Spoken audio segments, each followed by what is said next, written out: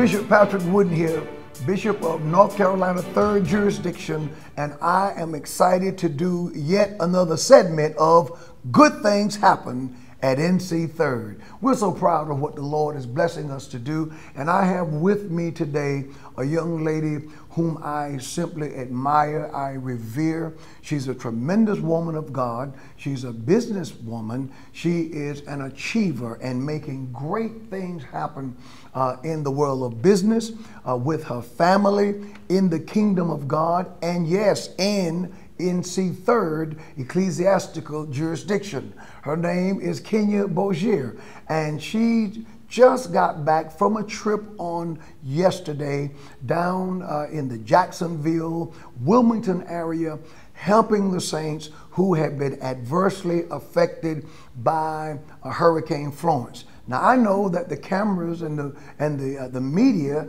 has somewhat moved on, but the suffering and the pain is still there. It's real, and this woman of God and her family business, her mom, they decided that they wanted to help. I'll give you just a little short story. During our women's convention back in September, when they heard about a family that pressed their way to the convention, even though just a week prior in their home, the furniture was floating because of the storm. That's right. When they heard about these people, they wrote them a check for thousands of dollars to help them. And listen to this, they never met these people, never had conversation with them, but saw a need and met the need.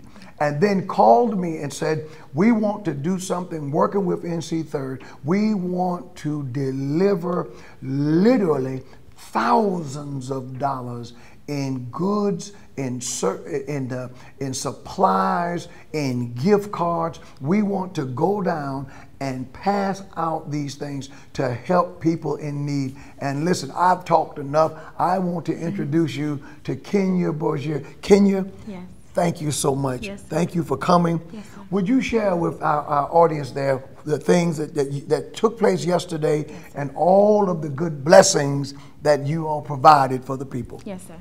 So I'm Kenya Bozier again. I work at Bozier Clinical and IT Solutions. This is our 22nd year in business. Where Aretha Bozier, my mother, is the CEO. Mm-hmm. So yesterday we went down and we were able to provide $35,000 in supplies at Sam's. Wow. And also we gave $10,000 in Target gift cards. Mm. And so as the people came through the line, we were able to pass them a gift card, and however many families were represented in that card, we were able to give however many gift cards with $50 on them. Wow. So we had anything from toilet paper, mm-hmm, paper towels, mm-hmm, lotions, deodorant, air mattresses, wow, bleach so they can clean their homes, wow, effectively. And we were able to help a lot of people. Wow, to God be the glory. Now you mentioned to me that you got a U-Haul and yes, sir, and you yes, had trouble gathering it all? Yes, sir. We got 2 U-Hauls. Superintendent Perry was there to help us. He provided us truck drivers.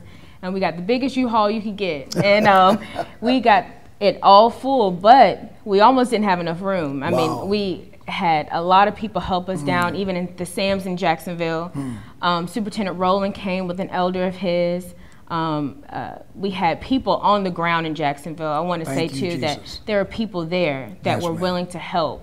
Yes. And we're so excited about God has blessed us to give back. And wonderful. So they were excited to hear that people were getting blessed, and they were able to help us prepare and plan, and so that that day could go effectively. About how long were you down there?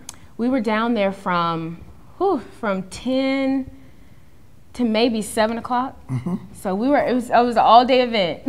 10 a.m. to 7 p.m. To 7 p.m. Yes, wow, sir. That's all day. Yes, sir. Praise the Lord. Praise the Lord. And I know what you mentioned, Superintendent E.A. Perry, correct, Superintendent Ronald Rowland. Correct. I know that they were very appreciative, yes, and they had staff on hand to, yes, help, sir, unload and to load. Yes, sir. It was, well, by the time we got there with both of our U-Hauls, there was a flood of people from Superintendent Perry's church willing to help and lend a hand to unpack and to help us set up for the line that was coming. And it was a lot of cars as well.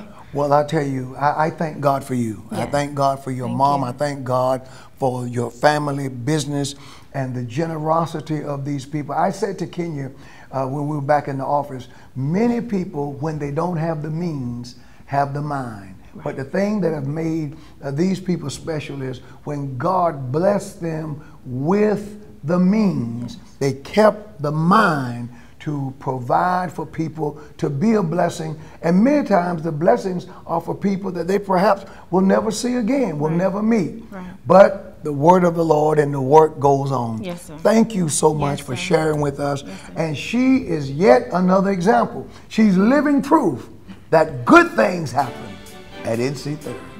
Thank you.